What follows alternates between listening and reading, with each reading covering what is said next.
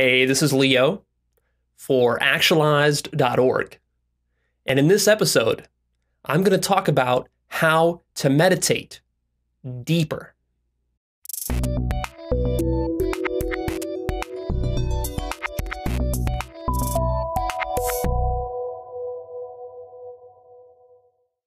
I really consider this episode here like a part 2 to my original episode called How to Meditate, which is really popular. A lot of people have gotten a lot of value from that one there because it's a no bullshit guide to meditation. What we're going to do here, though, is I want to go a little bit deeper into some of the various techniques that you can do with your meditations.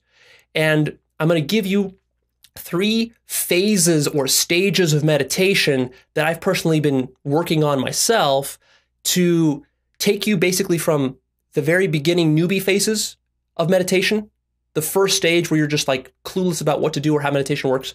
So we're going to have you smoothly transition from that into deeper and deeper and deeper and more advanced stages of meditation until ultimately you can get to some really cool advanced places.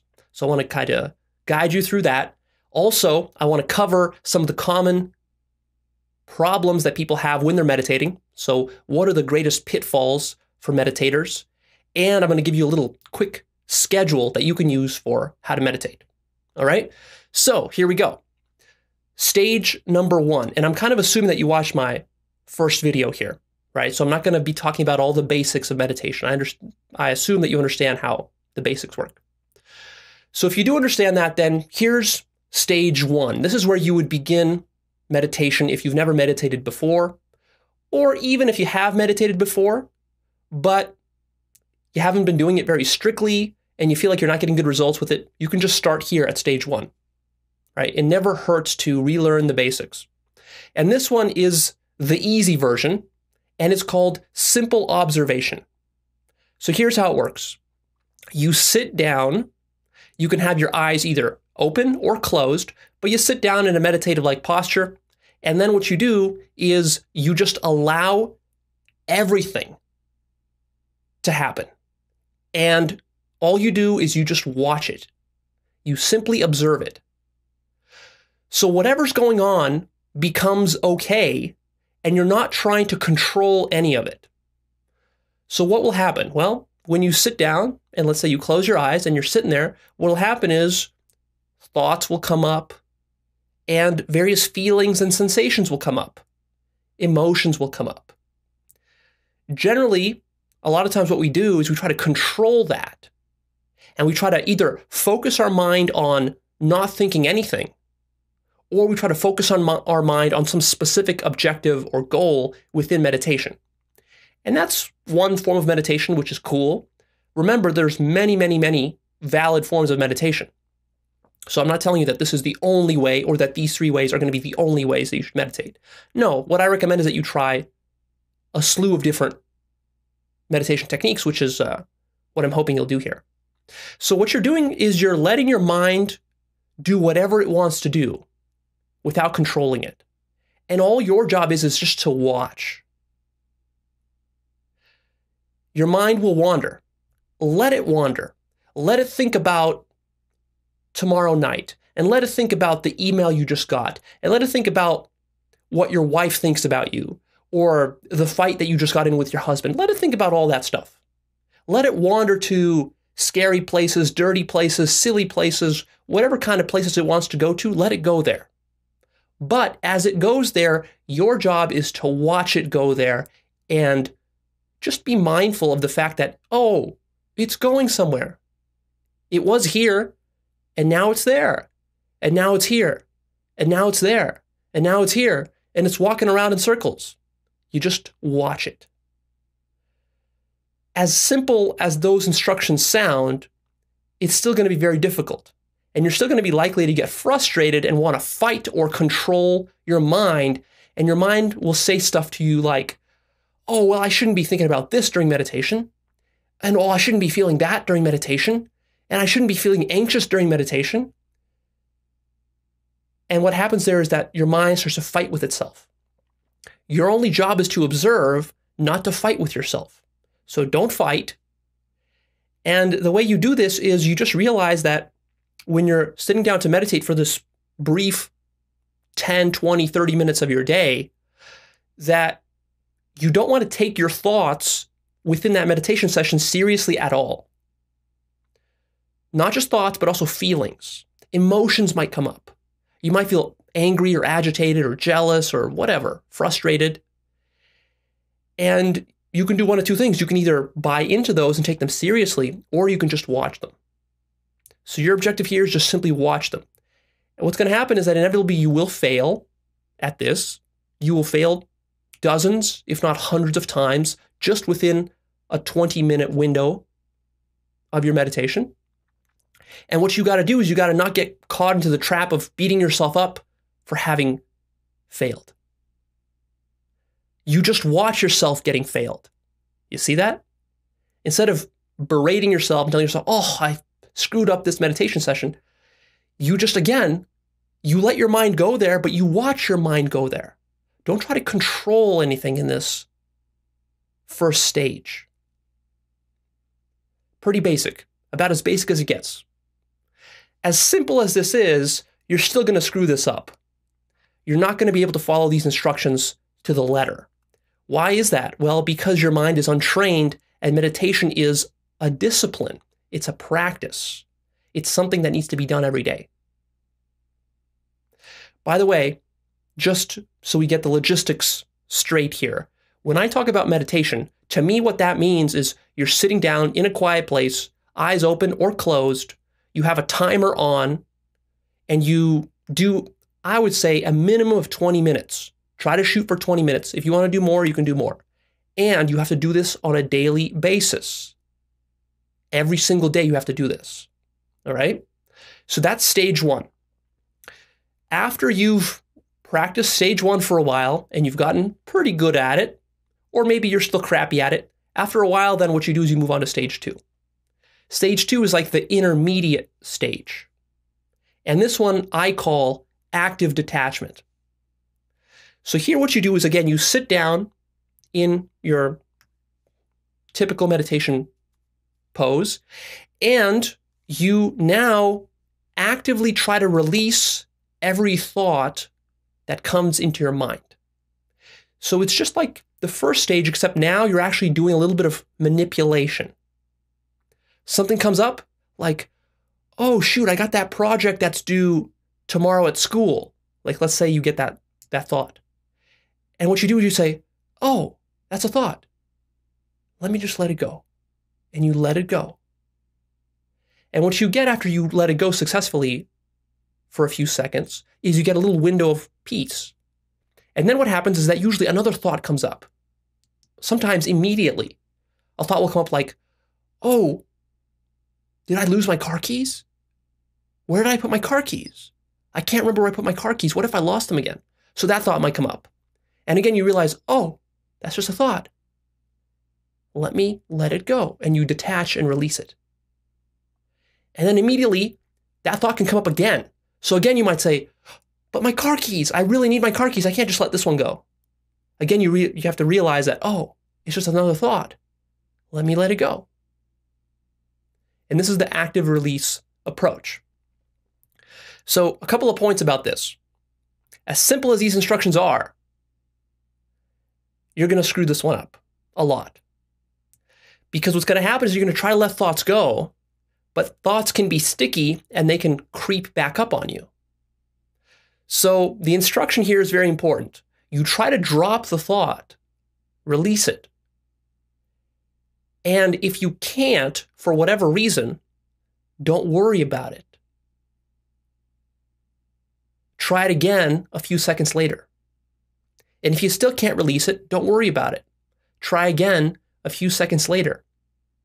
The key is that you don't lose your composure and start to panic, and that you're able to stay calm throughout this process. Because notice, as soon as you're frustrated or you're panicked, that tells you what? That tells you that you're taking these thoughts too seriously. Even the thought, I have to be meditating properly, you're taking that too seriously too. So this whole idea of not taking your thoughts too seriously, this is the entire theme and point of meditation, is to make you aware of this. Now, if you become this anal person who tries to meditate perfectly all the time, well, counterintuitively, what that does is that backfires on you because you're not taking yourself less seriously like you should with meditation. You're too serious about meditating. So it's a little paradoxical there. So you're going to try to release the thought. Often what I find happens is that you release the thought and the thought comes back up 5 seconds later. And what you do then is you get a little bit off your center and you're like, oh, damn, but I released this thought. If I released it, why is it coming back? I must have screwed up. And then you got to recognize, oh, what am I doing? I'm just creating more thoughts. Let me release these thoughts too. And you release those. But then they come back. 2 minutes later, they come back and you're like, oh, I should have released these, but I didn't. And so you're playing these mind games with yourself. You always have to go meta, see what's happening, and then release. All right? And if it fails, don't worry about it. Try it again. You'll fail many, many times. Also, a trick is don't resist thoughts arising because thoughts will arise. Sometimes what I tend to do is I sit down to meditate and I tell myself something like, okay, gotta not think, no thoughts, stop thinking, no thoughts. And it's like you're trying to, suppress them from coming up. It's kind of like you have a burp that's about to come up and then you hold it back, or you got to sneeze and you hold that one in. And that's kind of what you're trying to do with your thoughts. But that doesn't work so well. Usually what that does is that makes you kind of more panicked. And again, there's this whole problem trying to manipulate your way all the time. So even though in this stage 2 technique, you are actively detaching, and that can be viewed as a form of subtle manipulation, it's not nearly as manipulative as you sitting there trying to prevent thoughts from arising in the first place. That's going to leave you very frustrated, and it's going to be counterproductive. All right, so you got that? Okay, so that's basically stage number 2. Again, I recommend you do it for 20 minutes every single day with a timer, as discussed with the other technique. Now let's move on to stage number 3. This one I would call the advanced technique.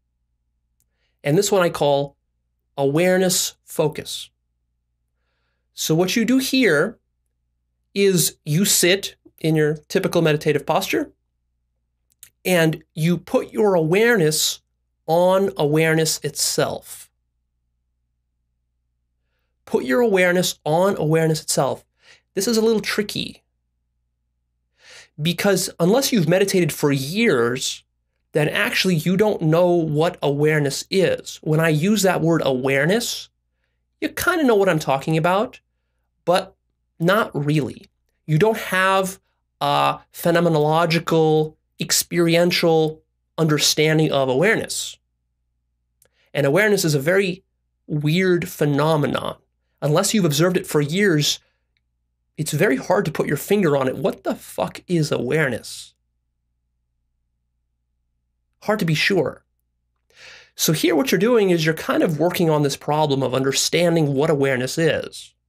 And the way that you do that is that you notice that everything that comes up at any time in your life, but especially when you're sitting down meditating, is just content that fills this, you might call it a space of awareness.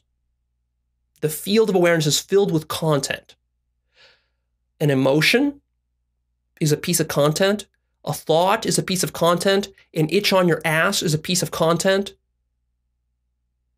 Your mom or your dad yelling at you while you're meditating, that's a piece of content. Your cat coming up and sniffing you or licking you while you're sitting there, that's a piece of content. Everything is a piece of content. Now, usually what we do is we get sucked into this content. And we get sucked into our thought stories and into our emotions. Your job here is just to become aware that all this stuff actually is content and it's happening within this field of awareness. And that awareness itself is not the content. This is a very freaky thing. So one way you can do this is you can sit there and you can notice that things enter awareness and then they disappear from awareness. So they arise and then they die, and then they rise again and then they die again. And this is happening constantly. But what you need to do is you need to focus your awareness not on the content, but kind of like you zoom out, and it's almost like you're looking at yourself from a third person. Although recognize that when you sit in meditation, you look at yourself from a third person in your mind's eye, that's just more content, right? You can't escape content. Content is always there.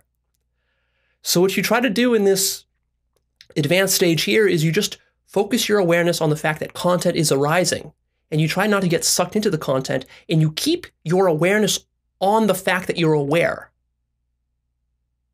And you try to maintain that as consistently as possible without having your mind wander off course. And of course, inevitably, it will wander off course. If you first start doing this, you'll probably only be able to do it for 5 or 10 seconds before your mind wanders off course. So what do? Your mind wanders off course, you bring it back. It wanders off course again, you bring it back. It wanders off again, you bring it back. Sometimes it'll wander off, and you'll be wandering off in fairy tale land, lost in content, for 5 whole minutes, until you realize, oh shit, I forgot about focusing on my awareness. I've been focusing on the content.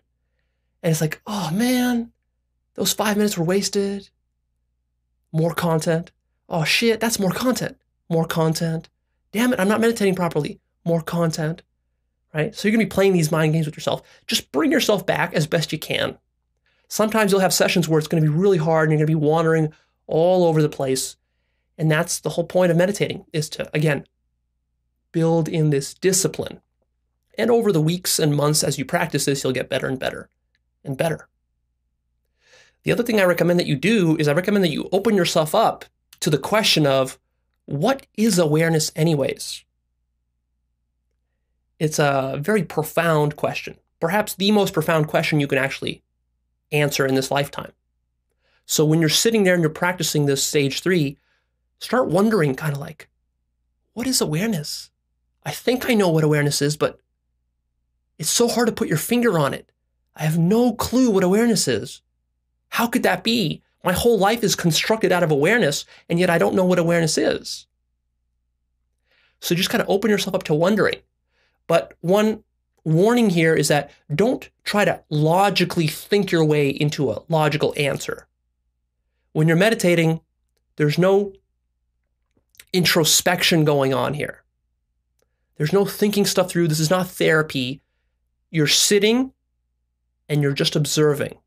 You're not allowed to think about stuff and try to figure stuff out. That's something different. All right, so that's stage 3. Now let me talk a little bit about some of the common mistakes that I see people making with meditation. And I make all these mistakes myself, so that's why I'm so familiar with them. So let's just run down this list real quick. First one is panic and frustration when you realize that you can't control your thoughts. So when you first start meditating, you think like, well, I got to sit there and just kind of control my thoughts. And then you're in for a rude awakening when you discover that actually you have no control over your thoughts. So don't fall into that trap. Could it be that you actually don't have control at all over your thoughts? Would that be acceptable to you if you discovered that about yourself? Well, leave that possibility open and see what you think about that question a couple of years after you've meditated consistently for day after day after day for years on end. Then take a look at that answer. Another pitfall is assuming that meditation should be calm and peaceful. No, no, no, no, no. If you start meditating and the first few years that you meditate, it's going to be the exact opposite of that. Meditation is going to be frustrating and annoying. You're not just going to be sitting down and blissing out like a yogi. That happens after decades of meditation and perhaps enlightenment. Another mistake is not using a timer. I recommend you get a digital timer I recommend that you set it for 20 minutes. You don't look at it while you're meditating, but you turn it away from you. I also recommend that you don't use a smartphone for meditation as a timer. You can in a pinch, but I recommend that you don't, because your smartphone has all these distractions on it, notifications and messages and emails and texts, so that doesn't make your job harder. Get a separate digital timer. They're real cheap these days. Another common pitfall is trying to stop thoughts completely, which I've already kind of addressed. Don't try to do that. Again, in fact, what you're going to discover through lots of meditation is that you have no power to stop your thoughts. And that this is not something that's really even necessary to do for proper meditation. Another common pitfall is resisting thoughts that arise. So you're sitting there, a thought comes up, and you're like, shit, I shouldn't have had that thought. You're resisting it. Stop resisting it. Okay? Another common pitfall is daydreaming. Meditation is not daydreaming. Now, when you do the stage 1 that I told you about, it might feel a bit like you're daydreaming because you're just letting your mind wander anywhere. The difference, though, is that in the stage 1, yes, you're kind of daydreaming and your thoughts can go literally anywhere. Don't control them at all, but you're watching them. You're being aware of them, which is not what a typical daydream is. Typical daydream is you're caught in the daydream, in the fantasy of the daydream. Here, you're always aware that you're daydreaming, or at least you're trying to be. Next pitfall is trying to meditate when you're tired. A lot of times, what I find in myself is that, I have a pretty busy schedule. I run a business. In fact, I run multiple businesses. So, there's a lot of other stuff that I could be doing in my life besides meditating. That's frankly cooler than meditation.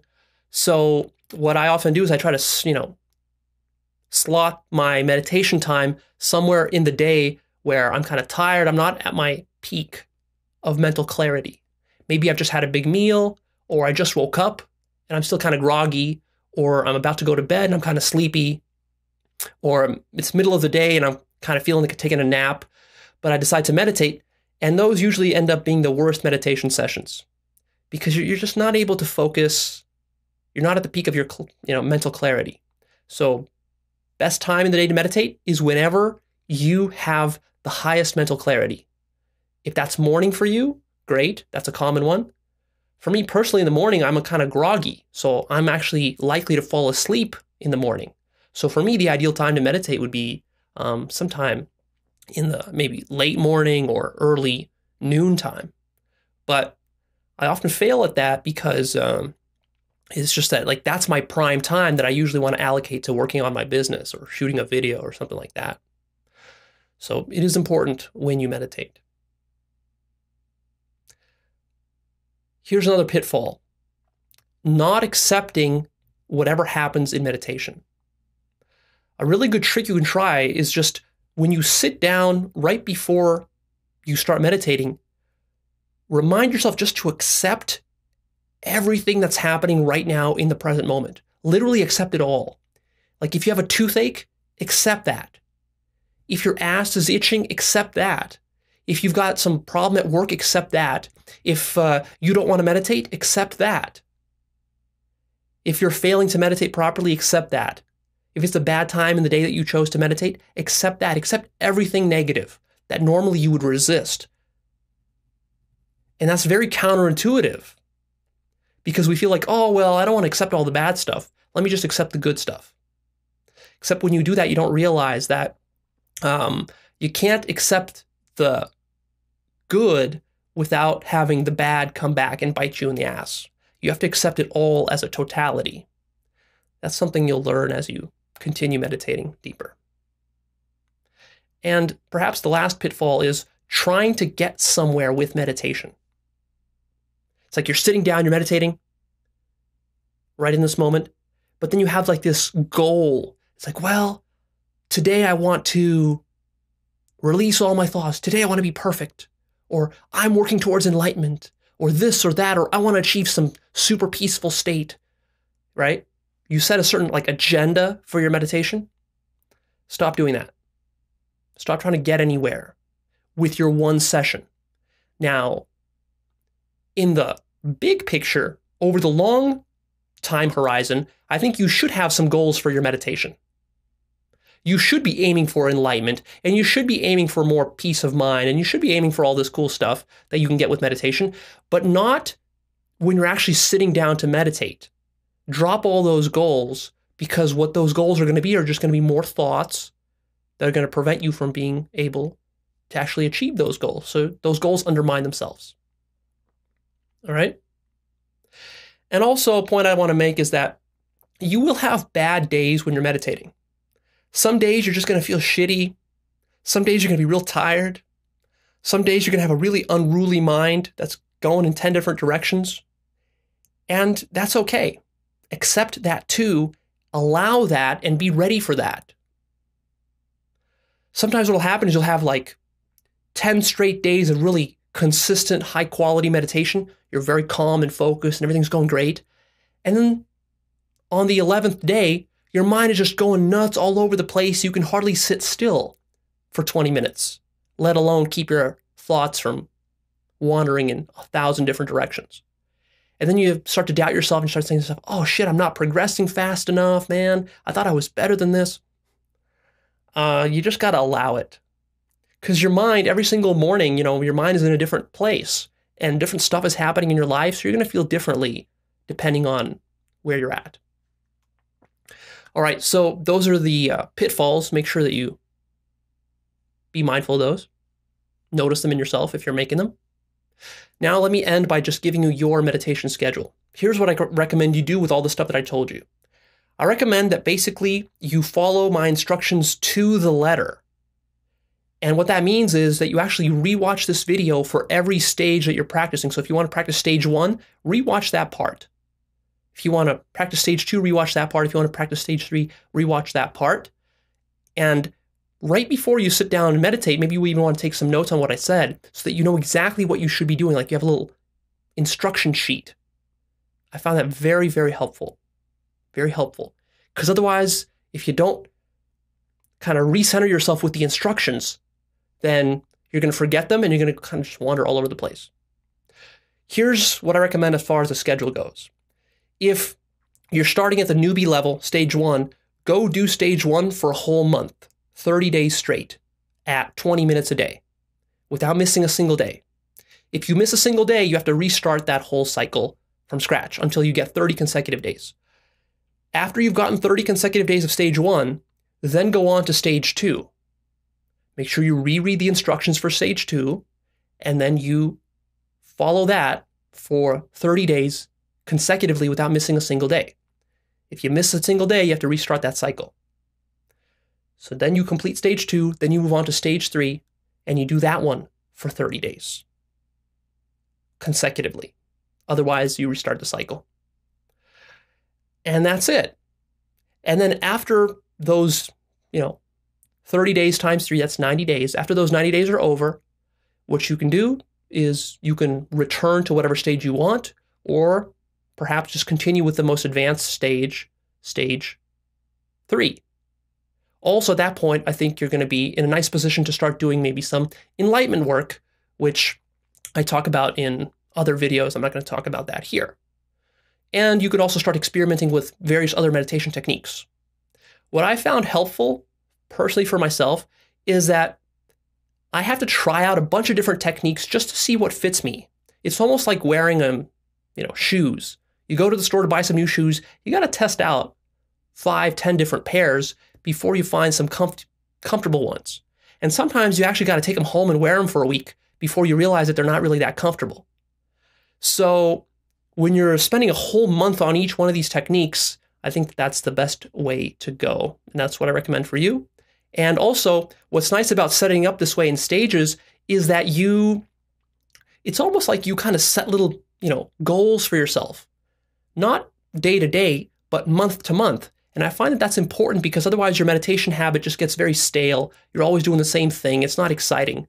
When you set it up in this kind of stage-like fashion, then, you got 1 month to go. then you're looking forward to the second month, then you're looking forward to the third month, and so on and so forth. So you want to be kind of switching it up. And also what it does is it gets you awareness of how your mind works and how these techniques work from multiple perspectives, which I find in the end is very helpful to understanding yourself, because that's what you're trying to do here. All right. I want to give a quick credit to Peter Ralston, who I got this idea of stages from, stages of meditation. I think it's a very powerful idea. But I'm signing off. I'm done here. Go ahead, post me your comments down below. Click the like button, please. Share this video with a friend.